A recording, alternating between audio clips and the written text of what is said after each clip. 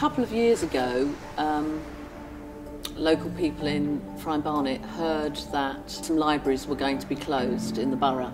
This building was going to be bulldozed. It was going to be sold to developers. Local people really felt powerless. They'd done everything in the right way. You know, they'd spoken to councillors, they'd tried to get them to come to the library and look at it.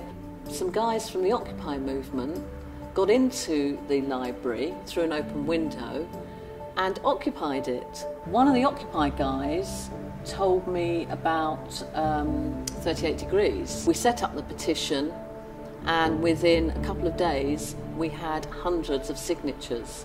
It's very, very fast, and you can see people's names appearing when you sign. There was a huge turnaround because of the petition, and council decided to negotiate with the local community.